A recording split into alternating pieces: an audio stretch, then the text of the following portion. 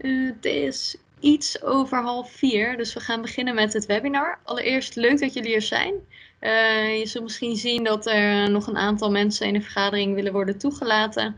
Wij zullen ook zorgen dat die gewoon nog naar binnen komen. Maar nou ja, het is 3:30, dus we gaan gewoon beginnen. Allereerst, de sessie van vandaag wordt opgenomen.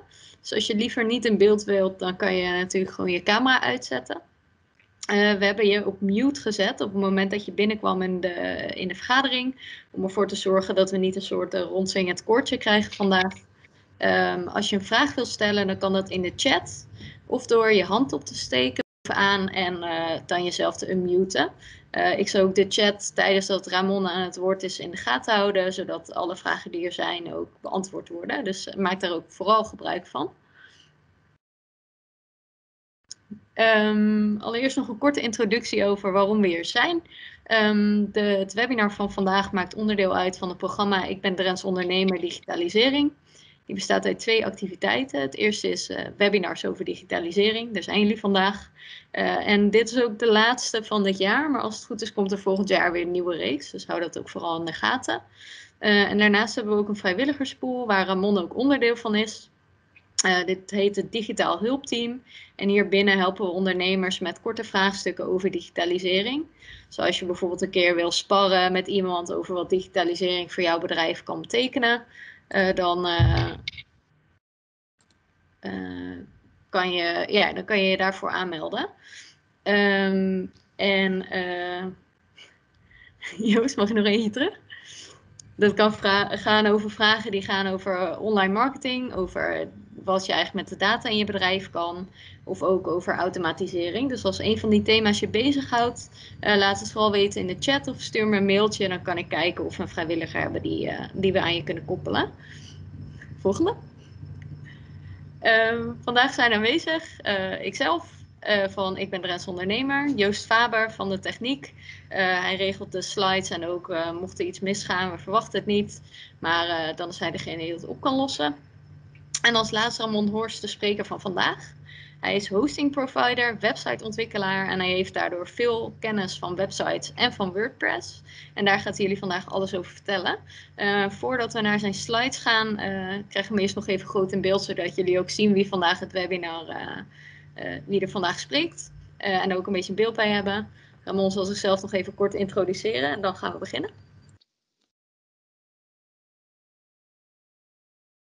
Yes, zijn we zo weer. Kijk, daar ben ik. Ik zie mezelf in de schijnwerpers, dat is altijd fijn natuurlijk. Welkom allemaal, leuk dat jullie er zijn. Mijn naam is dus Ramon Horst. Mijn bedrijf heet webservicedienst.nl. Het BV officieel erachter, maar dat is verder niet zo van belang. Verder ben ik ook niet zo van belang, maar we zijn hier vandaag voor jullie. Eigenlijk heeft elke ondernemer wel een website, tenminste als het goed is. Ze zijn er ook zonder. Maar het is heel moeilijk om daar ook daadwerkelijk iets van te maken en om er iets uit te halen. Dat weet ik als geen ander. Meestal voordat de website gelanceerd wordt, kom ik al in beeld. Maar als je het goed aanpakt, dan kun je er echt wel wat uithalen. Maar de weg daar naartoe is vrij lang. En het is zeker zaak dat je... Het allerbelangrijkste is dat je volhoudt. En dat je het niet opgeeft en niet denkt na een paar maanden... dit is niks voor mij en laat die website maar een beetje hangen. Want dan inderdaad wordt het niet meer dan kostenpost. En eigenlijk is het zonde, want over het algemeen... of je steekt je er heel veel tijd in... of besteed je er heel veel geld aan. Relatief veel tenminste. En eigenlijk wil je daar toch wel iets voor terugzien. Nou, we nemen vandaag een aantal punten door die daarvoor kunnen zorgen. We doen dat op een programmeerstaal een high level. Dus het zijn concepten. En de uitvoering daarvan is vrij breed. Maar heb je specifieke vragen, stel ze dan vooral gewoon tussendoor. Je hoeft ze niet tot het einde te bewaren. Want uiteindelijk is het de bedoeling dat jullie als deelnemers aan dit webinar zoveel mogelijk waarde eruit halen. En mocht je dan nog specifieker antwoord willen, of is je situatie zo specifiek dat die niet van toepassing is op de andere deelnemers, dan kun je me altijd even een berichtje sturen via de e-mail, chat, wat dan ook. Zodat we dat gewoon 1 op 1 verder naar kunnen kijken. Top, dankjewel. Joost, kun jij de slides openen? Perfect. Yes, nou, daar gaat hij dan. Ik moet erbij zeggen, een kleine disclaimer. Het is mijn allereerste webinar.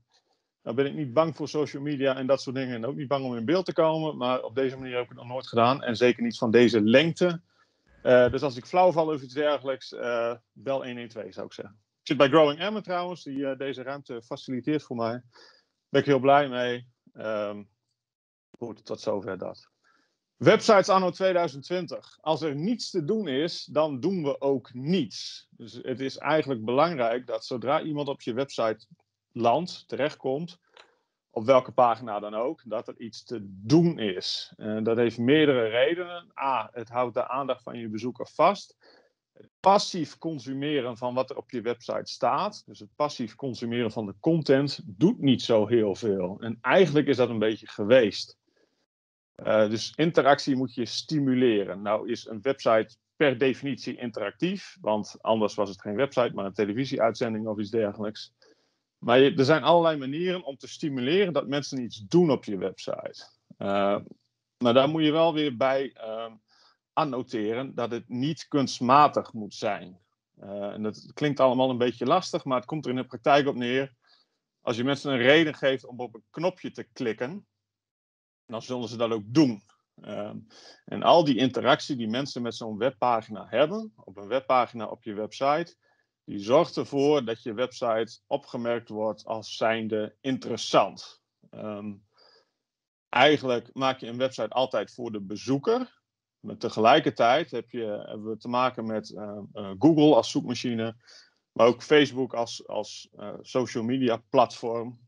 En wat zij eigenlijk doen is zoveel mogelijk meten wat er gebeurt op een website. Of het nou de jouwe is of die van je concurrent, van je buurman, dat maakt niet zoveel uit. Zij proberen te interpreteren hoe een bezoeker die website ziet. En dat doen ze door middel van algoritmes. Nou, dat valt niet mee, maar ze worden er wel steeds beter in. 10 jaar geleden kon je nog je website volgooien met zoekwoorden en zoektermen. En dan werd je vanzelf wel gevonden. Die tijd is voorbij. Ze worden steeds slimmer. En dat onnatuurlijke gedrag, stimuleren van je bezoeker, dat wordt opgepikt. Wat als gevolg heeft dat je eigenlijk als eigenaar van de website gestraft wordt. En dat betekent dus dat je minder snel in die zoekresultaten naar voren zult komen. En dat is zonde. Google is dé manier om websites te vinden. Social media is meer dé manier om websites te ontdekken. Maar die zoeker die is vaak heel gericht op zoek naar iets, een product of een dienst wat jij te bieden hebt. Dus is het belangrijk dat ze, zodra ze op jouw website komen, dat ze die ook gebruiken. Zodat zo'n zoekmachine dat als signaal oppikt, wat ervoor zorgt dat je dus als belangrijk wordt gezien of als autoriteit in je vakgebied. Nou, dus stimuleer dat, maar doe het wel op een natuurlijke manier. Het moet wel functioneel zijn. Als ik klik op een knop, moet er iets gebeuren. Als ik naar beneden scroll met mijn muis, moet er iets gebeuren. En dat doe ik niet, omdat er staat scroll naar beneden en dan gebeurt er niks. Dan krijg je juist negatieve signalen. En dat zorgt er dan uiteindelijk weer voor dat je website als minder autoritair, minder als autoriteit gezien wordt binnen jouw niche, jouw vakgebied.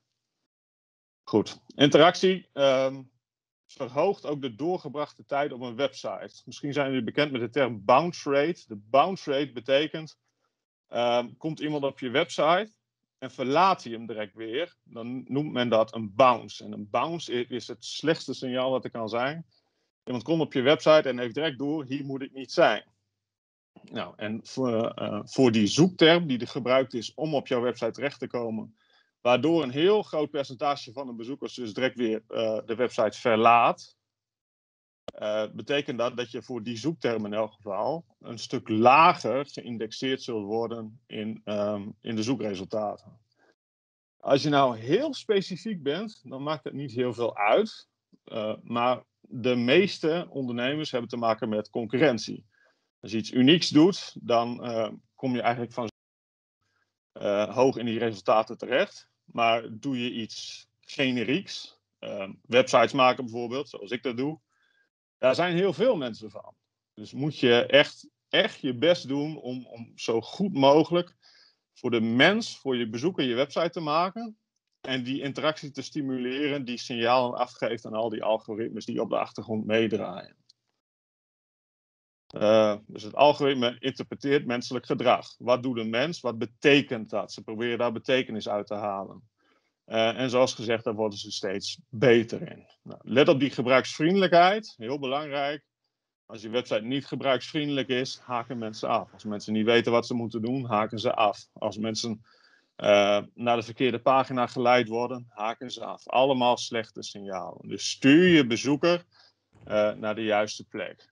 En grijp die aandacht. Aandacht kun je heel makkelijk grijpen door animatie. Bewegend beeld bijvoorbeeld kan in principe in elke website ingebouwd worden. Het hoeft niet eens heel veel te zijn. Soms hoeft het niet eens op te vallen, maar het trekt de aandacht. Dat helpt. En dat stuurt mensen naar waar je ze hebben wilt.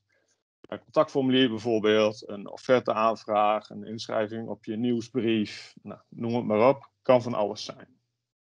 Stuur bezoekers dus naar de juiste plek. En de juiste plek is voor iedereen anders, maar dat is gewoon daar waar je ze hebben wilt. Ik stel altijd de vraag aan mensen die een nieuwe website willen laten ontwikkelen. Als iemand je belt, waar bellen ze je dan voor? Een heel simpel voorbeeld daarin is een schilder bijvoorbeeld. Waarom bellen mensen jou? En vaak is het antwoord dan, ja, omdat ze iets geschilderd willen hebben en dan willen ze een offerte. Nou, prima.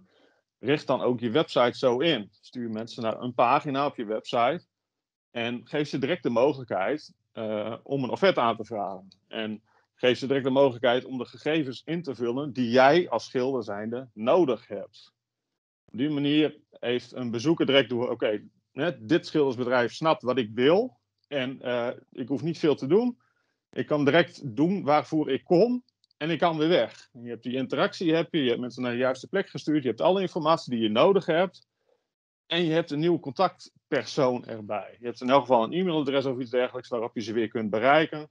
En op zo'n manier haal je heel snel en vrij makkelijk waarde uit je website. Maar voordat het zover is, moeten mensen natuurlijk eerst op je website terechtkomen. Nou, dat kan dus via Google, zoals we net hebben besproken. Daar gaan we later nog wel iets meer op in. Dat kan ook via social media. En daarvoor hebben we de volgende slide.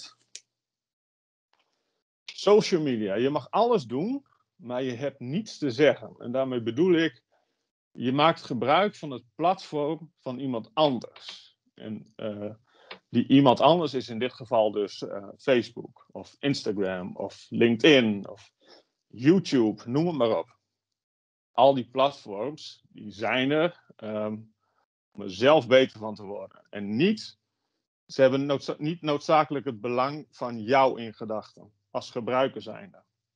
Meer hebben ze het belang in gedachten van hun gewone gebruikers. Dus de particulieren, de mensen die contact zoeken met mensen uit hun sociale kringen, dat soort dingen. Het is niet voor niks dat bedrijfspagina's op Facebook en op LinkedIn veel minder aandacht krijgen van nature dan posts van natuurlijke personen bijvoorbeeld. Dus over het algemeen niet waarvoor de mensen komen. Dus moet je extra hard je best doen om die mensen te stimuleren naar je website te gaan. Social media biedt je heel veel mogelijkheden. Foto's, video's, tekst. In principe kun je er alles kwijt. Audio zelfs. Maar het doel van de social media platform is altijd om mensen op het platform te houden. En niet om ze naar jouw website te sturen. Toch kun je een social media platform prima gebruiken om je website te promoten. En doe dat ook. Je webpagina's hebben over het algemeen vrij veel content. Veel meer dan wat je in een social media post leest. En daar kun je gebruik van maken. Dat ook. Haal een alinea uit een webpagina of 2. Post die in een social media post. Een relevante foto erbij. Een relevant videootje erbij. Nog beter. En verwijs mensen dan in de post zelf of in de commentaren daaronder naar je website. Vertel ze dat er meer te zien is, dat je meer over dit onderwerp weet, dat je meer kennis hebt te delen over wat het dan ook is wat je gepost hebt. En zorg ervoor dat mensen naar je website willen gaan, maar stel bijvoorbeeld ook vragen. Het zijn van die hele simpele dingen die je overal hoort. Ik ben echt niet de eerste die dit zegt. Maar zo stimuleer je ook interactie. Interactie is op social media net zo goed belangrijk als op je website. Alleen op social media is interactie belangrijk, omdat dat algoritme dat oppikt als zijnde die post is interessant. Mensen reageren erop. Mensen willen dat zien. En als je dan die kliks naar die website krijgt, krijgt je website ook vanzelf meer autoriteit op dat platform. Dus zal een volgende keer dat je verwijst naar je website makkelijker zijn. Zul je van nature meer zichtbaarheid creëren voor jezelf. En dit is echt een lange termijn spel. En 9 van de 10 keer lukt het gewoon niet met je post. Maar die 10e post die je erop zet. Ja, er hoeft maar één te zijn die het goed doet. En probeer niet te kopiëren wat je dan gedaan hebt voor de volgende keer. Ik kan je garanderen dat het hooguit 2 keer werkt. Maar blijf vers. Steeds iets nieuws, steeds iets anders. Wees niet bang om jezelf te promoten. Maar de beste promotie is over het algemeen voor ondernemers het delen van je kennis. Weet waar je het over hebt. Weet wat je doet. En wees ook bereid om vragen te beantwoorden. En wees ook niet bang voor die negativiteit, want die krijg ik echt ongelooflijk veel. Er is altijd wel iemand die het beter weet. Ook al denken ze het alleen maar. Mensen worden steeds minder bang om te roepen dat jij geen idee hebt wat je zegt en dat zij wel weten hoe het zit. Nou, dan zetten Ramon, we ik daar heb een nog een schild vraag voor. van Els. Yes? Ze vraagt, heb je een voorstel voor goede vragen? Mijn ervaring is dat er vaak op vragen niet wordt gereageerd.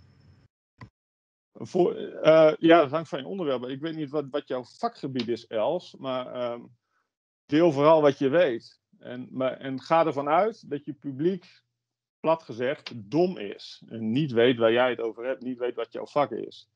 Een goede vraag is vaak, wat vind jij hiervan? Vraag mensen om een mening te geven. Nou, als dat een controversieel onderwerp is, dan moet je daar wat voorzichtiger mee zijn. Zeker met het uiten van je eigen mening. Je kunt het doen, je kan laten zien waar je voor staat. Ook als het politiek gezien heel erg links of heel erg rechts is. Dat kan best. Maar wees dan voorbereid op die storm van kritiek die je over je heen krijgt. En dat zal over het algemeen je bedrijf niet heel veel goed doen. Je wordt in de verdediging gedrukt. Els is Maar coach op het als je gebied post zelf van... positief is, dan lokt dat ook positieve reacties uit. Dus probeer daar een beetje op te sturen. Hè, wat was jouw mooiste moment van de dag of van deze week? Of wat is je leukste herinnering aan de jaren 90? Weet ik veel. Roep dat goede gevoel op. Als je mensen blij maakt, dan blijdschap wordt automatisch wel gedeeld eigenlijk. Is mijn ervaring tenminste. Els is coach op het gebied van loopbaan en levensvragen. Dus ik denk dat ze hier zeker wat aan heeft. Zeker om dit ook positief in te schatten. Ja, nou, wat is de beste herinnering aan je vorige baan bijvoorbeeld? Dat zijn van die vragen, dat zet mensen aan het denken. En een goede herinnering, ja, die deel je graag, als het goed is. En als je een stabiel aantal volgers hebt, die je ook echt volgen omdat je Els bent en omdat je een vakgebied hebt, dan komt dat wel goed.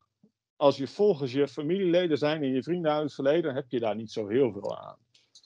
Dus let daar een beetje op. En wees ook niet bang om selectief te zijn met wie je iets deelt. De meeste platforms geven je al de mogelijkheid om mensen in groepen te verdelen, bijvoorbeeld. Dan maak daar gewoon gebruik van. Want uiteindelijk lok je dan meer interactie uit, omdat het bij de juiste mensen terechtkomt. Yes? Goed. Tweetje met je website. Nou, dat is eigenlijk wat ik net zei. Pak die alinea's eruit. Die goede tekst, die goede kop. Met een stukje tekst eronder. Pak de foto erbij of wat voor afbeelding je dan ook maar op die webpagina hebt staan. En zo zorg je voor een consistente uitstraling van je bedrijf. Mensen komen je tegen, ontdekken je eigenlijk op social media via een post, klikken door naar die website en dat komt dan exact overeen, dus geheel in lijn met die post die jij gedeeld hebt.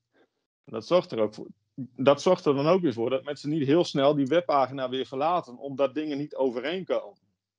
Als ik A zeg en verwijs naar webpagina B en daar gaat het vervolgens over C, dan trek je de verkeerde mensen. Geeft allemaal slechte signalen af. Doodzonde, niets doen.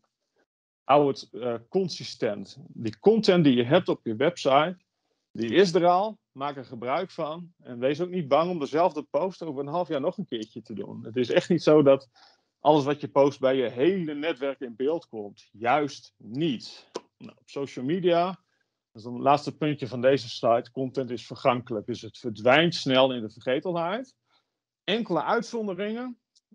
Instagram is net begonnen met het herdelen, zeg maar, van iets oudere posts op basis van hashtags. Dus dat wil zeggen dat je over een paar weken alsnog in beeld kan komen bij een bepaalde doelgroep.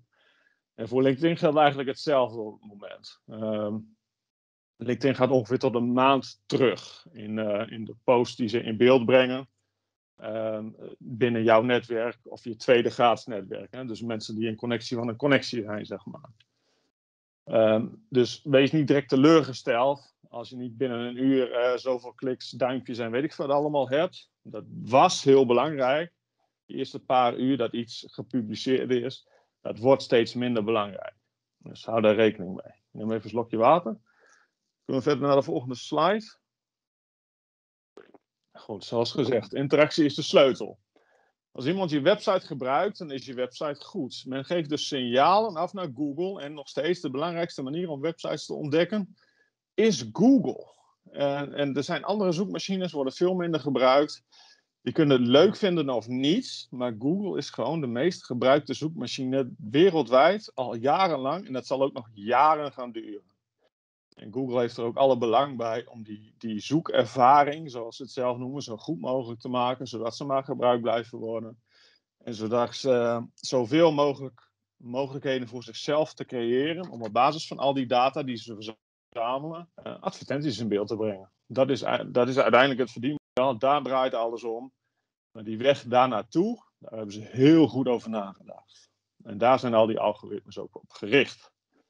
Dus met die kennis in het achterhoofd. Je mag ervan vinden wat je wil. Ik ben niet per se een voorstander van al die dataverzameling en dergelijke. Maar het is wel de realiteit. En dat is de tijd waarin we leven. Daar worden wel dingen aan gedaan vanuit overheden die daar beperkingen aan opleggen bijvoorbeeld. Maar de situatie is zoals die is. Uiteindelijk moet iedereen brood op de plank hebben. Dus maak gewoon gebruik van die kennis. En bovendien, mocht je willen adverteren op Google bijvoorbeeld, kun ook jij kunt gewoon gebruik maken van al die data die zij verzamelen. Dus het biedt ook weer mogelijkheden. Goed, dat. De signalen naar Google. Kunstmatige signalen die gedetecteerd worden door algoritmes, die zorgen voor een straf. Je komt dan lager in die zoekresultaten naar voren. En eerlijk is eerlijk, meestal kijken mensen niet verder dan de eerste 10 zoekresultaten. Want dan moeten ze verder klikken. En Google is inmiddels wel zo goed dat vaak de top 3 van de resultaten het meest relevant zijn voor de zoekopdracht. Zorg dus dat jouw content aansluit bij een zoekopdracht. Wat kost het schilderen van 4 kozijnen? Is een hele specifieke zoekopdracht. En als men dan uitkomt op een pagina waarop staat: het schilderen van 4 kozijnen kost tussen de zoveel en zoveel euro, vraag nu een offerte aan. Dan bied je mensen precies wat ze zoeken. Hetzelfde geldt bijvoorbeeld voor autoverhuur. Wat kost een autohuur voor een dag? Nou, hier heb je 3 modellen, of 3 klasses. Dit zijn de prijzen. Vraag direct een offerte aan. Maak een afspraak. Zoiets. Maar denk vanuit die zoeker. Eigenlijk moet je website die vragen beantwoorden. En je hele missie en je visie en dat soort dingen. Leuk, interessant voor sommige mensen. Maar dat is niet de reden waarom mensen op je website terechtkomen. Of je moet ze er al zelf naartoe hebben gestuurd via een ander platform. Als je vragen beantwoordt en als je op een natuurlijke manier Google tevreden stelt, door je bezoekers tevreden te stellen, dan haal je er wat uit. En dat heeft tijd nodig, nogmaals. Het is niet een kwestie van een paar weken. Het is een kwestie van maanden, een kwestie van jaren zelfs. Goed, video. Er is veel te doen om video. Video is een hele goede manier namelijk om die aandacht van die mensen vast te houden. Het geeft ze de mogelijkheid om jouw content te consumeren, om het zo maar te zeggen, op een passieve manier. Maar die video, die start men zelf. Nou, daarnaast is het voor de in programmeertaal is het altijd accessibility, maar de toegankelijkheid zeg maar, van je website wordt ook steeds belangrijker. Mensen die doof zijn, die blind zijn, die een beperking hebben, op wat voor manier dan ook, dyslectisch, maakt niet uit wat het is. Als je ze meerdere manieren aanbiedt om jouw content te consumeren, dus door middel van tekst, door middel van infographics bijvoorbeeld, plaatjes met een heel klein beetje tekst, Door middel van video, audio, wat voor manier dan ook. Meer is beter. Dus het kost wat tijd om dat te doen. Maar aan de andere kant, ik sta hier ook gewoon met mijn telefoon op een statiefje. 2 oortjes in die ik er gratis bijgeleverd kreeg. En ik kan een webinar geven. En met diezelfde telefoon kan ik ook een video opnemen. En met diezelfde telefoon kan ik letterlijk de tekst oplezen die op mijn website staat. En ik heb er een YouTube-video van gemaakt. Zonder problemen. Nou komt het mooiste. YouTube kun je zien als een social media platform. Maar YouTube heeft 1 heel groot voordeel ten opzichte van al die andere platforms. En dat is dat YouTube-video's door Google altijd zo goed mogelijk in beeld worden gebracht. En daar komt bij, YouTube is ook een zoekmachine. En is wereldwijd zoekmachine nummer 2 qua gebruikers. Dus laten we het even inzinken. Waar ik een groot voorstander van ben, wat ik heel vaak tegen mensen zeg. En wat maar heel weinig mensen doen, is het volgende. Neem een YouTube-video op, gewoon in het Nederlands. Vertel daar wat je normaal gesproken op je website zou uitschrijven. Upload die video naar YouTube, zet hem openbaar. Hij is direct vindbaar, geef hem een goede titel, geef hem goede tags mee. Maak de omschrijving kloppend met de inhoud. En wacht dan een dag of 2. Dan maakt YouTube automatisch een transcript van je video. Dus alles wat jij zegt, wordt uitgeschreven door het algoritme van YouTube. Wat je vervolgens doet, is dat transcript openen op YouTube zelf. Je kopieert alle tekst. Je formateert dat netjes. Haalt de kleine foutjes eruit. Publiceert het artikel op je website. Vergezeld van diezelfde video. En dan geef je 100.000 signalen af dat dit de webpagina is waar je voor die informatie moet zijn. Eigenlijk is het heel simpel. Je moet er maar opkomen. En je moet er maar zin in hebben. Dat werkt heel goed, weet ik uit ervaring. Dus heb je daar de tijd en de mogelijkheden voor, probeer het gewoon eens. En pak dan het allerbelangrijkste wat je op je website hebt staan, zet dat in die video. Want dat is uiteindelijk waar het om gaat. Ik zie dat iemand een hand opsteekt. Ja, Erik. Ja, dat klopt. Erik Kroeze, goedemiddag. Goedemiddag. Van Kroeze Inkoopadvies. Dat filmpje wat je dan uploadt, zeg maar, op YouTube. Is dat dan ook een filmpje wat je koppelt aan je website? Juist. YouTube biedt je... YouTube heeft een deelknop. Die was wel eens gezien. Dat is zo'n schuine pijl. En dan kun je het rechtstreeks delen op verschillende social media platforms. Maar daar staat ook bij insluiten. Of embed in het Engels. Dan krijg je een stukje code. Van een WordPress website hoef je die code alleen maar in je website te plakken. En verschijnt de video automatisch. De nieuwere versies van WordPress, sorry. Ik weet niet of je een WordPress website hebt. Maar mocht je er een hebben. Die heeft een zogenaamde block editor. En als je dan op de / voorwaarts drukt. En je typt in een video, dan zie je al een YouTube-logootje. Dan hoef je alleen maar het linkje van naar je YouTube-video zelf erin te plakken. Het werkt op dezelfde manier. Oké, dankjewel. Top. Alsjeblieft. Goed.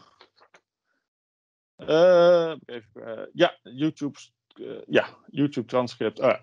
YouTube zelf wordt dus heel erg gepusht door Google. YouTube is zelf ook een zoekmachine. Maak daar gewoon gebruik van. Het wordt steeds normaler, zeker dankzij de coronacrisis eigenlijk, om met je hoofd voor een camera te gaan staan. Je wordt niet meer uitgelachen, je wordt niet bespot op een of andere manier. Dat valt echt wel mee. Iedereen doet het. Er komt een hele generatie van mensen aan, onze kinderen zeg maar. Die weet niet anders dan dat je gewoon met je hoofd voor een camera gaat staan en dat publiceert op het internet. Het wordt steeds normaler. Als je daar een beetje in achterblijft, blijft een persoonlijke keuze, maar je laat een kans liggen. Besef je dat goed. Als je het zelf niet wilt, wellicht heb je een collega, een medewerker die het wel leuk vindt. En gun ze die kans dan ook. Uiteindelijk helpt het je alleen maar. Goed. Waarom komt YouTube nou zoveel voor in die zoekresultaten? Het komt omdat je bij YouTube niet hoeft in te loggen om een video te bekijken. Als je bij Facebook iets wil zien, een post van iemand, moet je inloggen. En bij bijna alle social media is dat zo, maar bij YouTube is dat niet zo. Gewoon zonder account rechtstreeks via een link een video bekijken. Dat maakt het vooral interessant. Dan gaan we verder naar een onderzoekje van het SIDN. Het SIDN is de Stichting Internet Domeinnamen voor Nederland. Dus de uitgever van alle .nl domeinnamen die je kunt registreren. Die onderzoeken, of hebben onderzocht, wat een website kan doen voor in dit geval een ZZP'er. Nou goed, hetzelfde is in principe van toepassing voor andere bedrijven. Maar eigenlijk het belangrijkste is dat, wat ik zei, als je volhoudt met die website en door blijft gaan met het up-to-date houden van je content, met het verversen van het uiterlijk en dat soort dingen. Na een jaar of 5 begin je er echt veel omzet uit te halen, voor een ZZP'er in elk geval. Een website levert een ZZP'er €22.500 per jaar op. Gemiddeld. Ja, we hebben het over gemiddeld. Het zal in onze regio Drenthe iets minder zijn, denk ik. Maar dit cijfer is van toepassing op ondernemers die 5 jaar of langer bezig zijn. Hou daar rekening mee.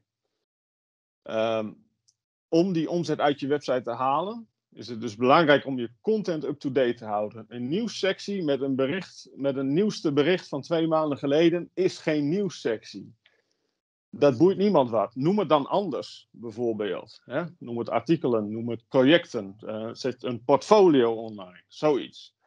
Nieuws moet nieuws zijn en nieuws is heel snel oud. Oud nieuws interesseert niemand iets. Zorg voor online promotie. Dat wil zeggen adverteren via zoekmachines, adverteren via social media. Houd rekening met adverteren via zoekmachines. Dan adverteer je richting een heel gericht en koopklaar publiek.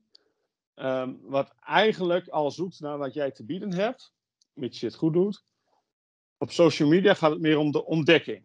Hè? Dus de branding, de ontdekking van je bedrijf. Weten dat je bestaat, weten waar je voor staat. Gewoon een eerste interactie. Zie je het als een voorgevel of een stoepbord. Mensen lopen er langs, zien het nog een keer, zien het nog een keer, zien het nog een keer. En uiteindelijk hebben ze jouw product of dienst nodig, dan weten ze dat je er bent. Dus verwacht uit social media niet heel veel directe verkoop. Je kan het wel door het consistent in beeld te houden en door mensen die interactie hebben gehad met jouw content op social media, door die opnieuw nieuwe content van jou te laten zien, kun je dat proces wel versnellen. Maar goed, dat wordt iets te specialistisch voor dit webinar in elk geval. Maar die mogelijkheden zijn er in elk geval wel. Social media wordt vaak ter ondersteuning gebruikt van de website. Weer terug op wat ik net heb gezegd. Het kopiëren en plakken van alinea's van je website. En die consistente uitstraling creëren die je wilt. Die herkenbaarheid die je wilt. Die herkenbaarheid die je bezoeker ook wil. Die herkenbaarheid die je klant ook wil. Mensen weten graag waar ze aan toe zijn. De gemiddelde investering buiten de ontwikkeling om van een website is €250 per jaar. Dus voor de hosting, voor je e-mailfunctionaliteit, dat soort dingen. En ongeveer 13 uur. Nou, die 13 uur is dan om je content up-to-date te houden en dat soort dingen. Ik heb begrepen van Marlies dat na dit webinar de slides ook naar jullie worden toegestuurd. Daaronder staat een linkje. Dat is erg lastig om te onthouden en knippen en plakken lukt op dit moment ook niet, denk ik. Maar die krijg je in elk geval en dan kun je het onderzoek even teruglezen. En dan weet je een beetje waar het over gaat. En wat hier niet op staat. Een website levert een ZZP dus gemiddeld €22.500 per jaar op. De top 3 van branches waar dat voor geldt zijn de retail, handel en verkoop. €34.250. Techniek, productie en bouw. Voor onze regio zeer van toepassing. €28.600 en op 3 staat dan landbouw, natuur en milieu met €16.550. Maar nu komt ie. Het aantal jaren dat je als ZZP'er actief bent in je vakgebied heeft invloed op de omzet die je uit je website haalt per jaar. En dit vond ik een heel groot verschil, dus daarom wil ik hem zeker even delen. Als je 0 tot 5 jaar actief bent, haal je €8950 omzet gemiddeld per jaar uit je website. Als je 5 tot 10 jaar actief bent, is dat gestegen tot €24.350. Dan kom ik dus weer terug op, hou vol. Blijf bezig met die website. Het is een lange termijn spel. En als je langer dan 10 jaar bezig bent, is dat nog iets gestegen naar €25.900. Een website is duur op zich, het is een investering. Maar zoals je ziet, de gemiddelde ondernemer haalt het er wel weer uit. Als je nagaat aan een website meestal 3 jaar meegaat voordat het tijd wordt voor een grote verandering. En je bent 0 tot 5 jaar bezig, haal je dus bijna €27.000 omzet uit je website. Dat kan ook 0 zijn. Hou daar rekening mee. Als je niks met je website doet, doet je website ook niks voor jou. Eigenlijk is het zo simpel als dat. Ik heb de tijd niet bij de hand, maar Lies, hoe laat leven we? 4:07. 4:07. Oh, mooi. Dan hebben we nog Specifiek even. te zijn. Nog ongeveer Ja. 15 tot Heel 20. specifiek. Dan stel ik voor dat we verder gaan naar de laatste slide. En dat is waarom dan WordPress? Ik denk dat iedereen wel eens van WordPress heeft gehoord. Het heeft een hele goede naam en het heeft een hele slechte naam. En het is maar net wie je vraagt.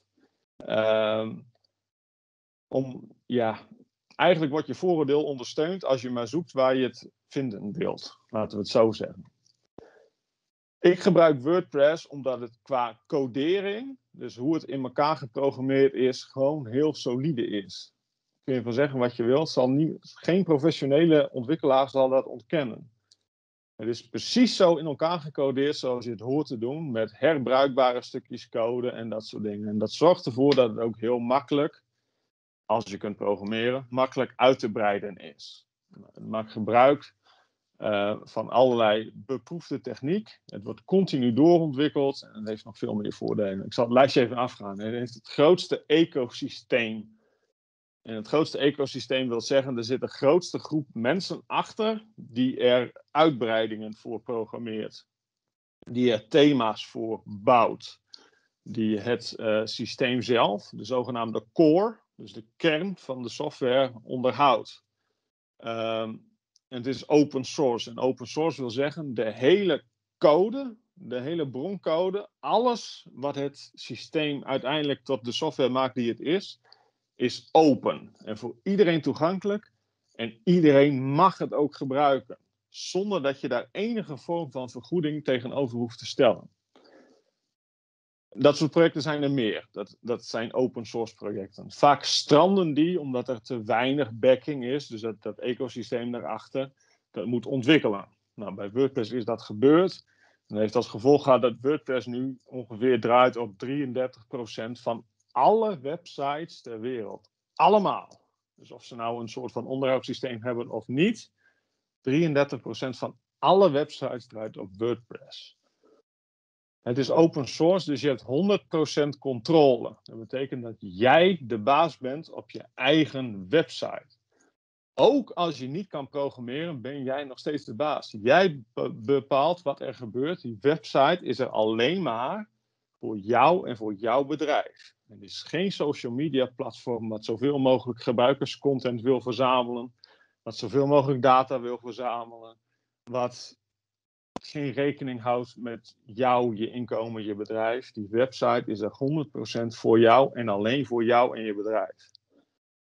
Dat maakt het zo mooi. Andere systemen zijn er ook. Zijn vaak wat gebruiksvriendelijker. Dat klopt. Maar het grootste nadeel daarvan is in technische termen noemen ze dat een vendor lock-in. Dus degene waar je het van afneemt, die is de baas. Die bepaalt wat jij als klant ermee kunt doen. Het is een beetje alsof je een auto koopt waarvan je eigenlijk geen eigenaar bent. Koop een Tesla bijvoorbeeld en je bent afhankelijk van wat Tesla over het internet naar je toestuurt aan code en updates en dat soort dingen. Maar ook een laptop die je koopt waarvan je het garantiezegel verbreekt omdat je een reparatie wil uitvoeren. Eigenlijk is het niet van jou. WordPress is wel van jou, 100%. Je bent niemand iets verschuldigd en je mag ermee doen wat je wilt. Iedereen trouwens. Nou, het wordt doorlopend ontwikkeld. Dat wil zeggen, Wereldwijd werken heel veel mensen eraan. Al die mensen die eraan werken kunnen hun code delen via allerlei online databases, om het zo maar te zeggen. En dat heeft tot gevolg dat omdat het zoveel mensen zijn, dat er heel snel heel veel verbeteringen toegepast worden. De allergrootste veranderingen, verbeteringen, ontwikkelingen, die komen weer in die WordPress core. Dus de kern van de software. Er is dan een soort raad van ontwikkelaars die bepaalt, oké, wat komt in die core en wat niet. En wat niet in die core komt, belandt bijvoorbeeld in een plugin. En een plugin is iets wat je in je website plugt, wat de functionaliteit over het algemeen uitbreidt. Een bekend voorbeeld daarvan is een contactformulier bijvoorbeeld. Een contactformulier is een plugin. Die er dus voor zorgt dat mensen jou via de website een bericht kunnen sturen. Maar een webshop is veel uitgebreider, maar is in principe ook een plugin. Ik heb een website en daar plug ik een webshop in, zodat ik daar spullen kan verkopen. Dat zijn plugins. Daarnaast heb je thema's. Thema's bepalen het uiterlijk van je website. Ik werk niet met thema's.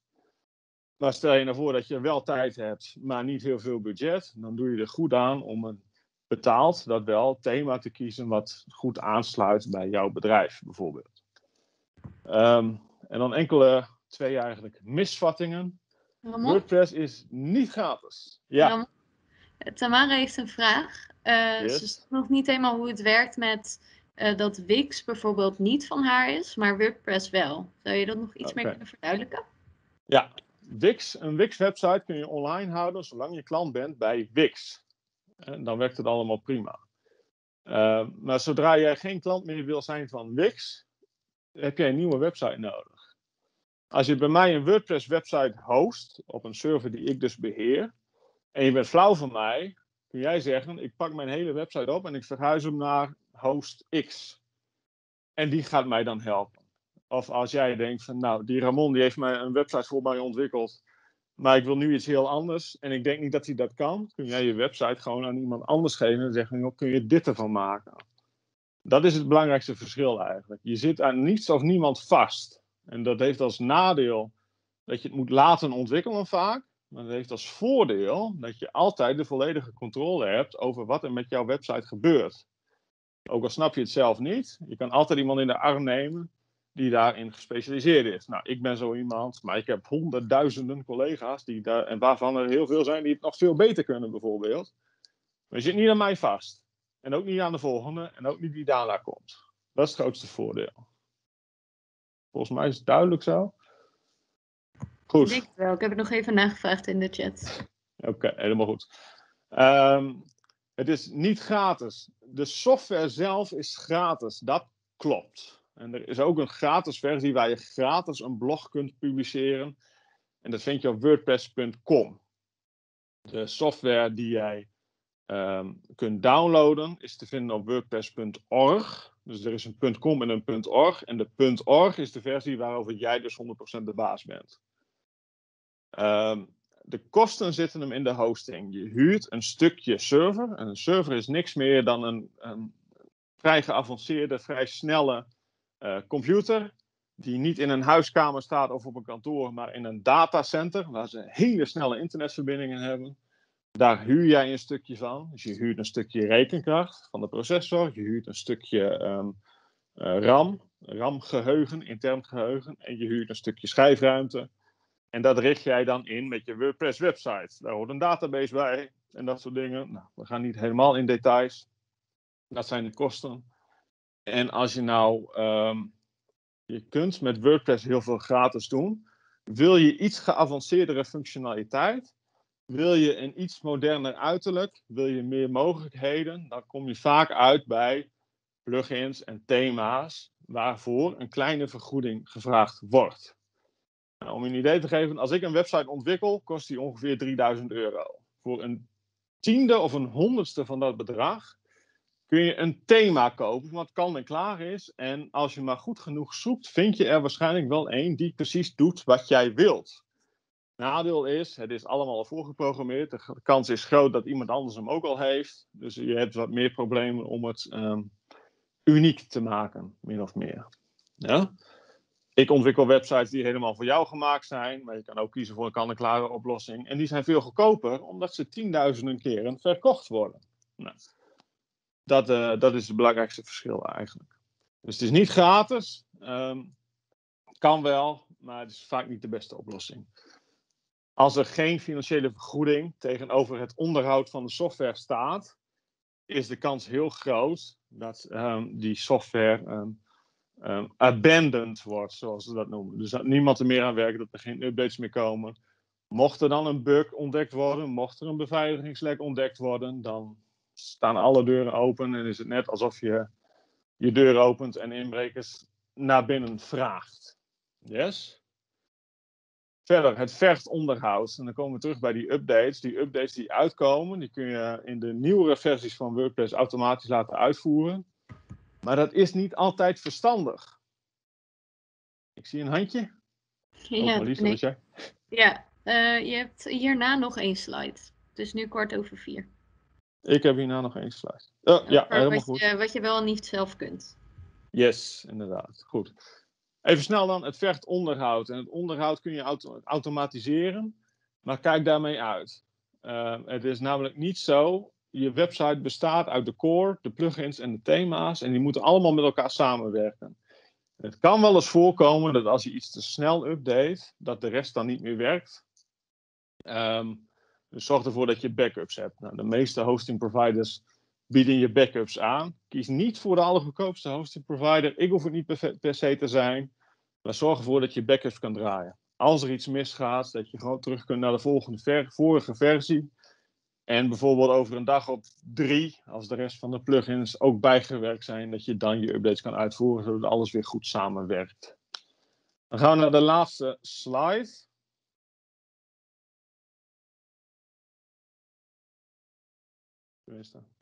Joost, eentje verder. Ja. Wat zou je zelf moeten kunnen? Dit is wel een belangrijke. Het idee bestaat vaak bij WordPress websites. Ik wil een WordPress website, want dan kan ik zelf alles aanpassen. In theorie is dat waar, maar kijk daarmee uit.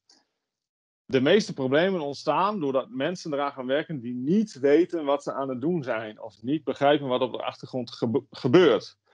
Nou hoef je dat niet allemaal te leren, maar als je dat gewoon op een heel hoog niveau, en niet tot in detail, maar een beetje in een helikopterview daar begrip van hebt, kan je dat een hoop ellende schelen. Nou, wat moet je sowieso zelf kunnen? Dat is je content updaten. Dus artikelen publiceren, foto's publiceren, video's op je website zetten, nieuwe pagina's aanmaken. Je menu aanpassen in het geval van een WordPress website. Dat is dus de uitbreiding van je bestaande website. Hè? Extra pagina's, extra functionaliteit. Weet je niet zeker of dat goed gaat, overleg het dan even met een developer, zoals ik. Of die maar dan ook jouw website heeft gemaakt. Als je een bepaalde functionaliteit wilt die er nog niet in zit, vraag ze dan even. Vaak is het, soms is het 10 minuten. Dan krijg je als antwoord, ja, kun je gewoon doen. Soms is het een uurtje en doet iemand het voor je. Soms moet even getest worden. Zorg altijd voor een backup voordat je functionaliteit gaat uitbreiden. Want er is meer samenhang dan je op het eerste opzicht denkt of ziet. Dus kijk niet raar op dat je een plugin installeert en in 1 keer komen e-mails niet meer aan via je contactformulieren. Om maar een voorbeeld te noemen.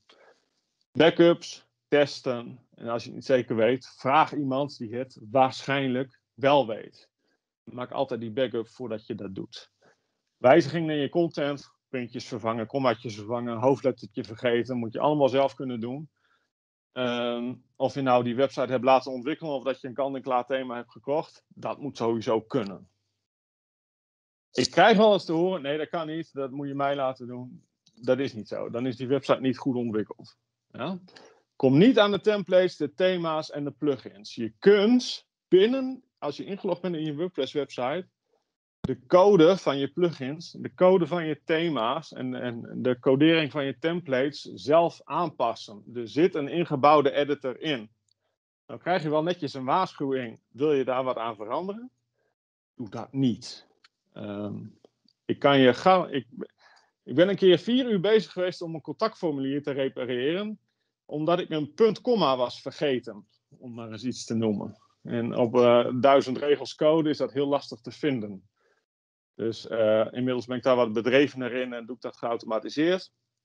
Maar het geeft wel aan hoe gevoelig zoiets is. Codering, programmeertaal, het doet precies wat het moet doen als jij precies invoert wat je moet invoeren. Doe je dat verkeerd, heb je kans dat niks meer werkt. Dat is hem eigenlijk. Top, dankjewel. Zijn er nog vragen?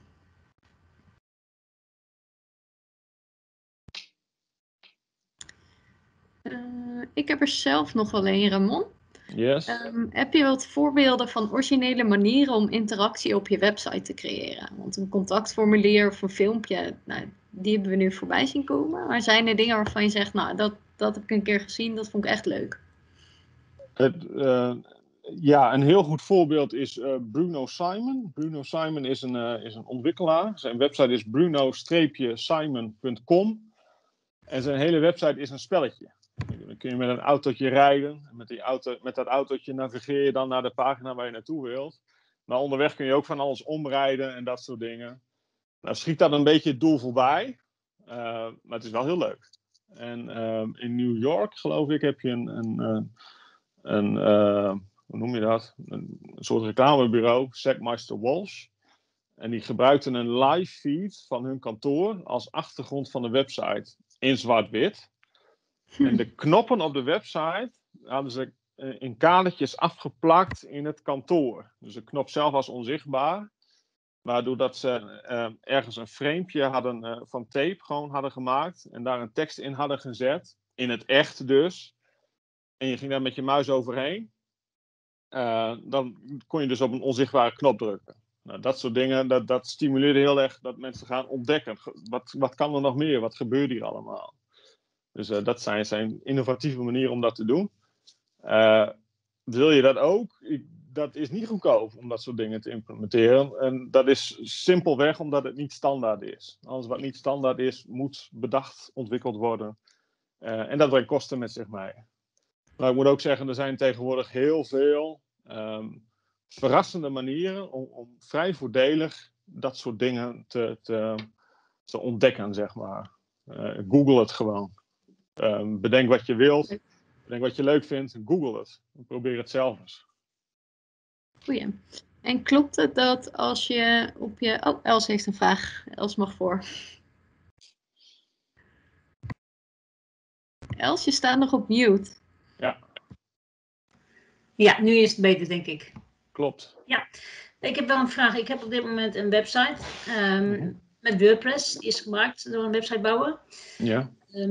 Ik was daar niet zo heel erg tevreden over en wil eigenlijk nu zelf met behulp van iemand die er wat meer verstand van heeft ook een website bouwen. Maar wil ook tegelijkertijd naar een ander hostbedrijf. Dus nu zit ik een beetje met het dilemma. Ik wil mijn huidige website in de lucht houden totdat de andere klaar is. Ja, dat kan. Hoe doe ik dat? Het is belangrijk dat je maakt eerst een backup van je website. Van je huidige website dus. Die heb ik. Ik heb alle bestanden gekregen van de... Oké, en heb je de database ook? Want die maakt uiteindelijk je WordPress website. Dat zou ik even moeten kijken. Oké. Het is belangrijk dat je inderdaad een backup hebt van al je bestanden, maar ook van de database. Alles wat op een WordPress website verschijnt, wordt uit de database gehaald. Dus als je die database niet hebt, dan kan er niks in beeld gebracht worden, om het zo maar te zeggen. Dan heb je losse bestanden. Ja, precies. Nou, die heb je inderdaad nodig, maar ook je database. Ja. En met die twee dingen kun je in principe naar elke hosting provider toe. Kun je daar weer installeren. En vervolgens, je hebt ergens je domeinnaam geregistreerd. Ja.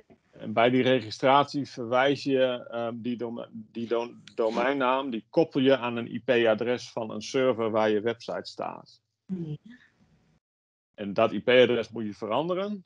Of je gebruikt de zogenaamde nameservers van je nieuwe hosting provider. En die regelen dan de rest. Dat is de eenvoudigste manier. Dat zou kunnen.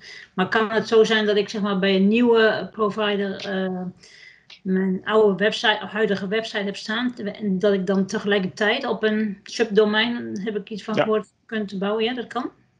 Ja, Oké. dat kan. Kijk even bij je nieuwe hosting provider of die subdomeinen toelaten. En Ja. of ze je toestaan om meerdere databases aan te maken binnen je hostingpakket. Want voor Ja. elke nieuwe WordPress website heb je een nieuwe database nodig. Ja, maar het is dan een tijdelijke situatie, hè? Ja, Ja, dat maar kan. oké, dus dat kan ik vragen. Ga ik dat doen? Yes. En Moet mocht je lukken. hulp nodig hebben, stuur me een berichtje. Ramon@webservicedienst.nl. Webservicedienst.nl. Ja, Ja, oké, dus bedankt. mocht je daar hulp bij nodig hebben, dan kan ik je daarmee helpen. Nou, fijn, dankjewel. We zullen je mail ook even in de mail achteraf zetten, waarin ook de slides worden opgestuurd. Dan kan iedereen het gewoon vinden. Ja, helemaal goed. Verder nog vragen? Jijzelf nog? Of? Ja, een korte, hoop Ja. ik. Ik zat laatst ook in een praatje van Google over online vindbaarheid. En toen gaven zij aan dat zij ook bezig zijn om lokale, juist wat kleinere bedrijven beter vindbaar te maken. Als je maar goed genoeg benadrukt dat je lokaal opereert. Klopt dat inderdaad? Klopt. Dat klopt. Die actie zijn ze inderdaad gestart sinds maart ongeveer. Dus het handigste wat je daarvoor kunt doen is een Google Mijn Bedrijf account aanmaken. In het Engels Google My Business. Google gedraagt zich dan eigenlijk een beetje als de Kamer van Koophandel. Je geeft daar je gegevens op, je openingstijden, je adres, ook je website. En zij zorgen dan dat je op de Google Maps bijvoorbeeld verschijnt. En dat mensen die letterlijk jouw bedrijfsnaam zoeken, dat die dan direct daar aan de rechterkant van die zoekresultaten, dan komt er een kaartje met een stipje waar je gevestigd bent, met links naar je telefoonnummer, je contactpagina of je e-mailadres, je website, dat soort dingen. Als je echt lokaal opereert, dus bijvoorbeeld winkelier bent of iets dergelijks, kan dat heel waardevol zijn. En het is relatief eenvoudig om zelf aan te maken. Ja, en ook omdat als iemand dan zoekt op bijvoorbeeld in het geval van Els Coach Drenthe, dat je dan veel eerder gevonden wordt, toch? Ja, die naam is heel belangrijk. Dat is Els in dit geval. Als de zoekterm wat generieker wordt, dus Coach Drenthe, dan komt dat hele zoekmachine-optimalisatie-circus weer naar voren, zeg maar.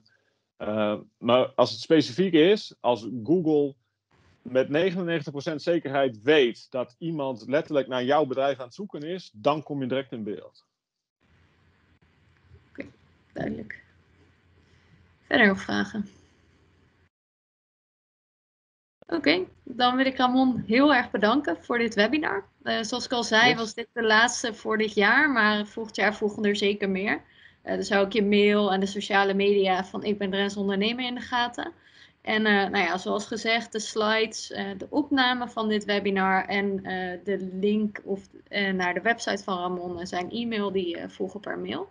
Dus dankjewel en een fijne middag nog. Yes, jullie ook. Dank jullie wel. Tot ziens.